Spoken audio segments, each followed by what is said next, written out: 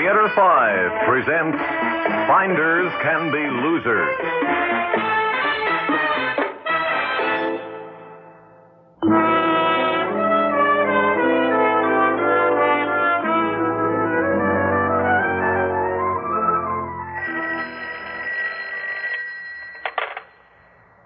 Attorney Granger's office. Is this Attorney Granger? I'm sorry, Attorney Granger is not here. He's gone for an indefinite time. When will he be back in his office? I said he's gone for an indefinite time. Who is this calling? Well, he'll be back sometime, won't he? Can't you give me an idea? I'll have to know who's calling. My name is Jane Melton. I don't see your name on the list. What list? It doesn't matter. Attorney Granger has left for an indefinite period of time. Possibly he'll never return.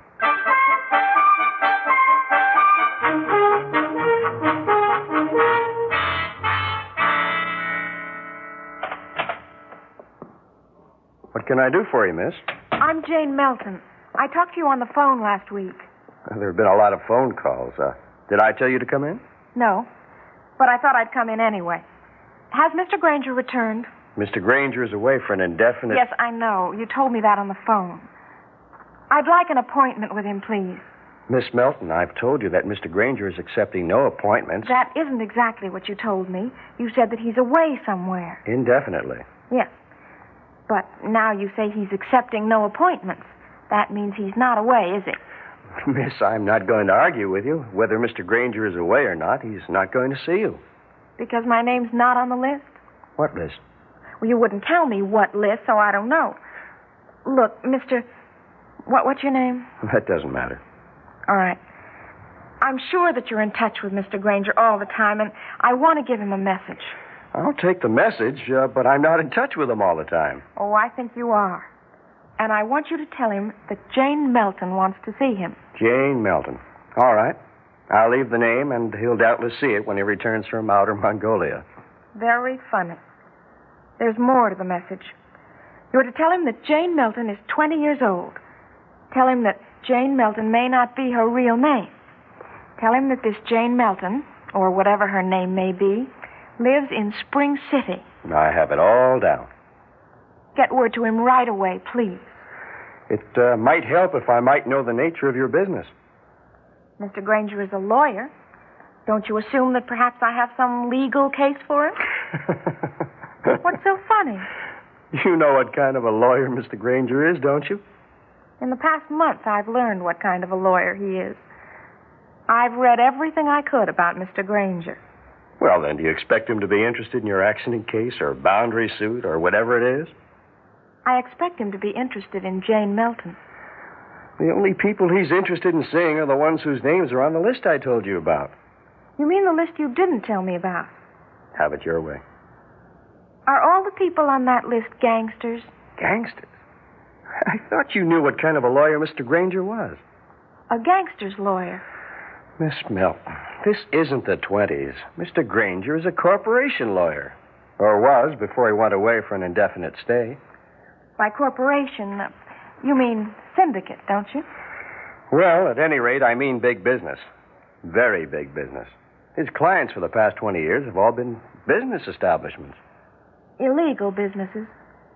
Well, this is the kind of thing I have no authority to discuss with casual strangers who walk in here. I still want to see him. All right. Jane Melton. Or maybe that isn't a real name. 20 years old, lives in Spring City. Have I got it right? Right. All right, Miss Melton. If he ever gets back from Tierra del Fuego, I'll tell him.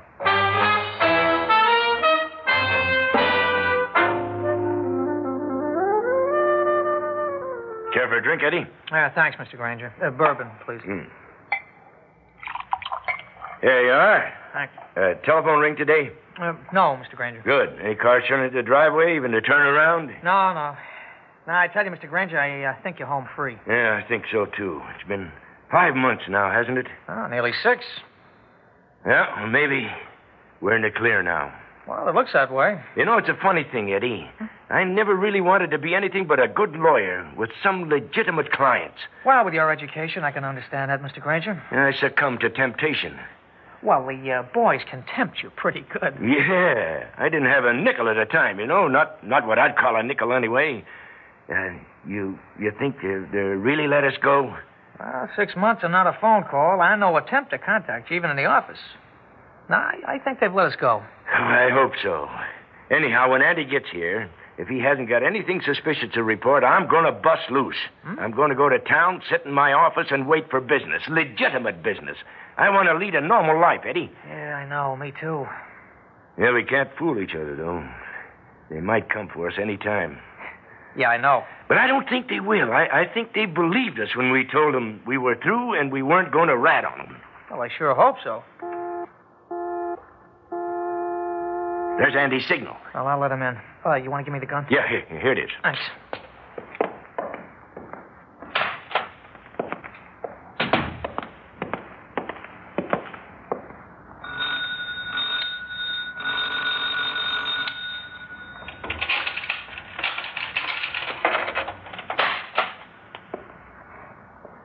Hi, Eddie.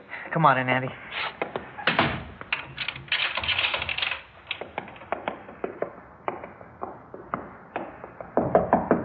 It's okay, Mr. Granger. It's Andy. Hello, Mr. Granger. Nice to see you, Andy. Here's your drink. Thanks. Look, I'll go keep my eye on the driveway. Well, Andy?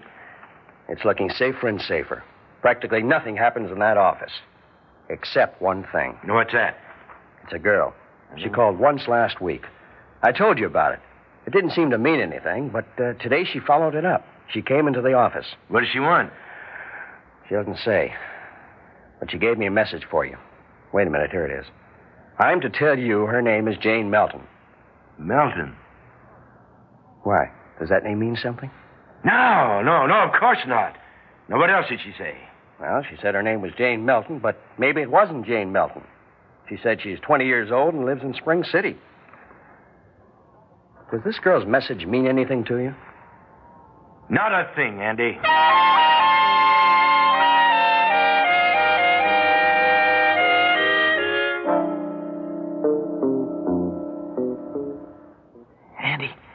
Andy, wake up, but don't say a word. Shh. What is it? The next room. Somebody came in, used a glass cutter. Now, you just stay in the hall and cover the door. I'm going in after him. Okay. Shh. Okay, cover the door. Okay, get him up. Oh, turn around. Yes, sir. It's all right, Andy. I got it covered. Huh? Come on, frisk her, Andy. Holy cow, she's got a gun in her hand. Come on, drop it, lady. All right. It's Jane Melton. Who? Jane Melton. I followed your friend here. Hey, we better take her upstairs to Mr. Granger. I'll get to meet him after all, won't I? What's going on here? Mr. Granger, it's that Jane Melton I told you about. She broke into this house with a gun. Are you Jane Melton? Yes. Come into my study. I want to talk to you.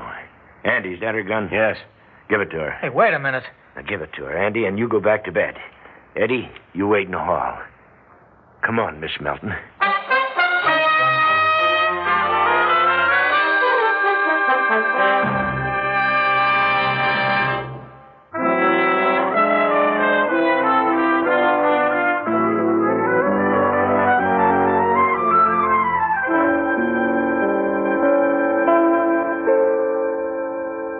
Come in, Miss Melton. Thank you. Andy was telling me about you tonight. He gave you my message?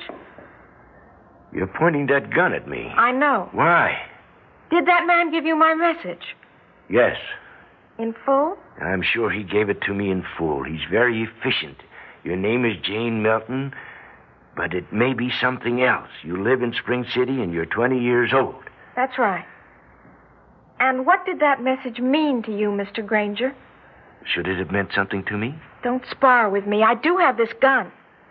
Your message didn't mean a thing to me. Let's put it another way.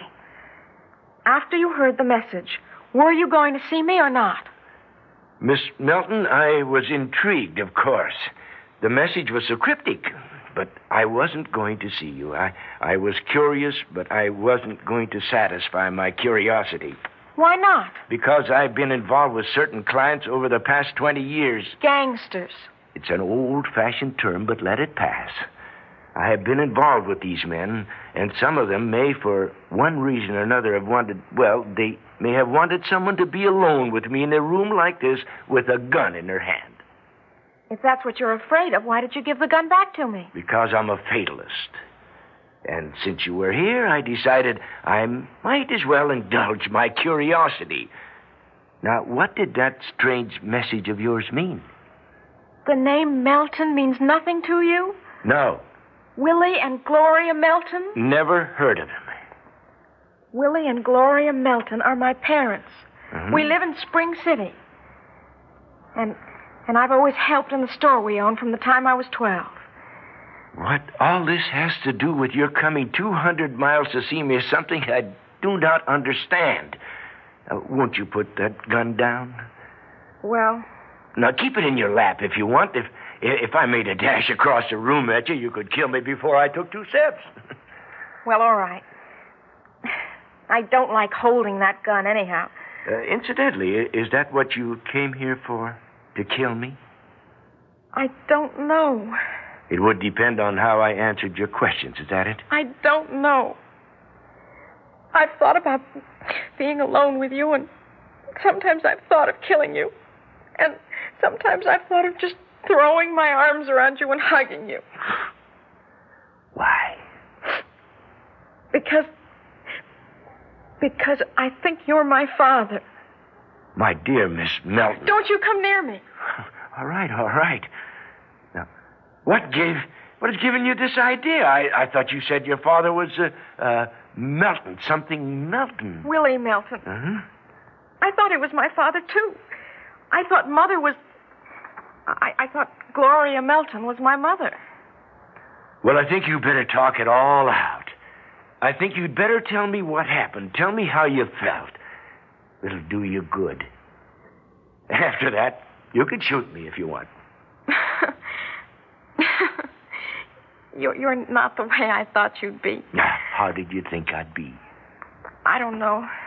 A gangster. Well, my record's against me. But you're nice. And that makes it all the worse. Miss Melton, no, hang it all. I'm not going to call a girl who has tears in her eyes Miss Melton. Jane, you'd better tell me all about it, Jane. Well, as I said, I work in the store. We've got an office in back. I keep the books, among other things. And there's a safe in the office.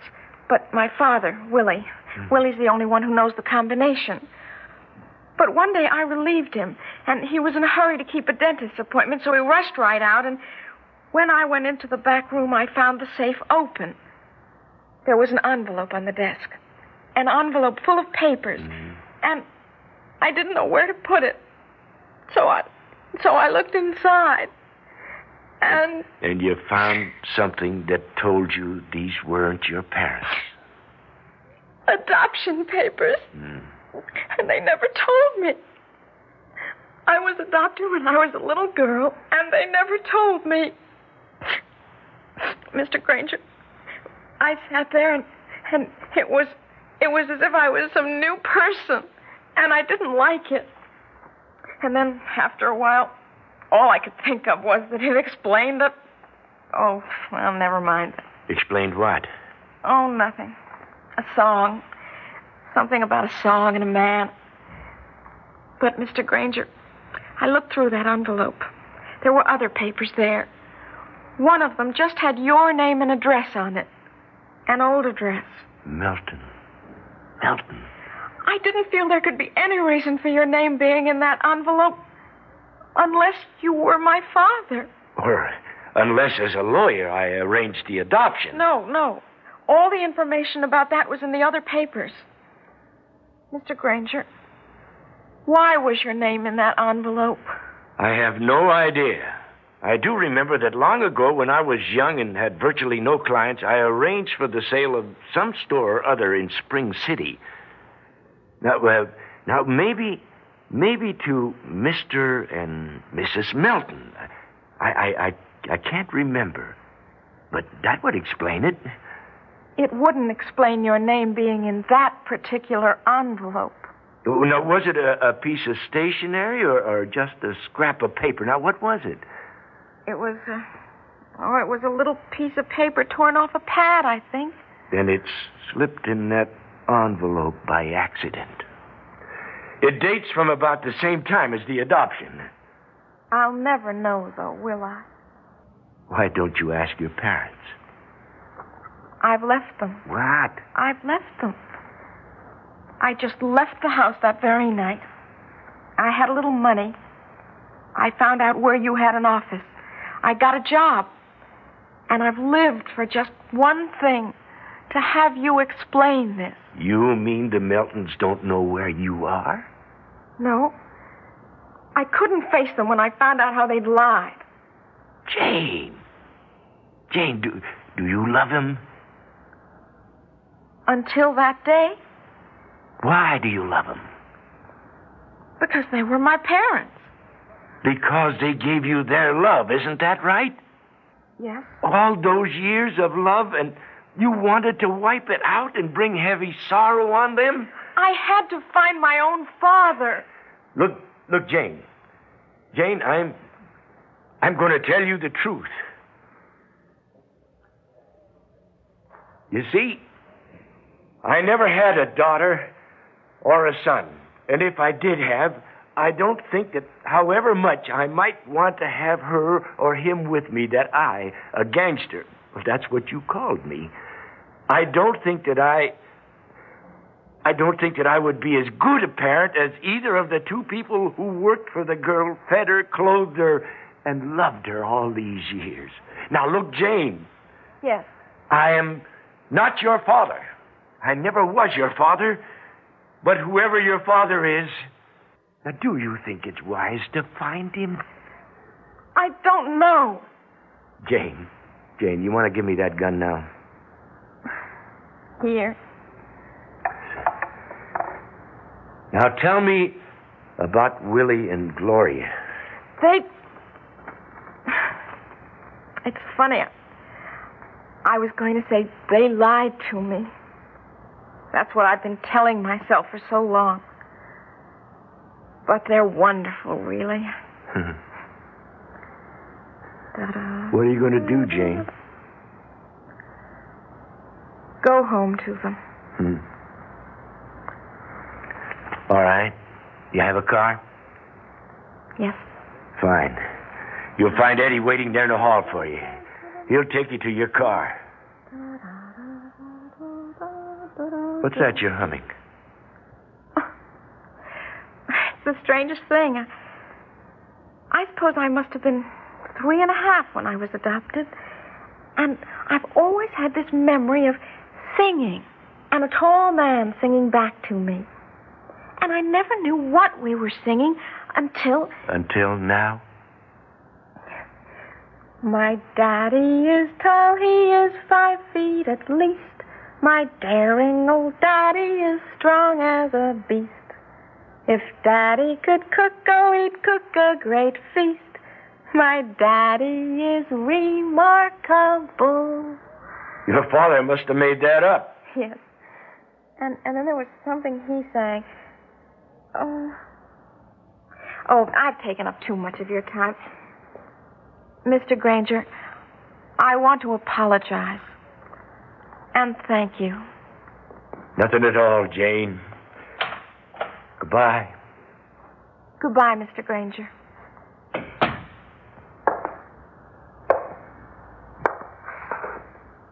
Oh, this daughter of mine, she is pretty. And I try very hard her to please. But whenever I try to accomplish great feats, I fall down on my knees and I sneeze.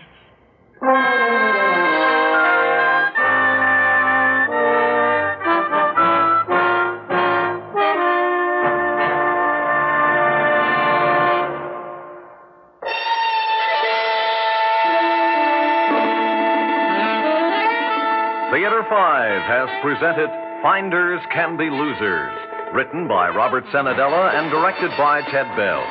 In the cast, Jackie Grimes, Harry Belliver, Jimsy Summers, and Gar Woods. Audio engineer Marty Folia. Sound technician Ed Blaney. Script editor Jack C. Wilson. Original music by Alexander Vlastotsenko. Orchestra under the direction of Glenn Osser. Executive producer for Theater 5, Edward A. Byron. We invite your comments. Write to Theater 5, New York 23, New York. This is Fred Foy speaking.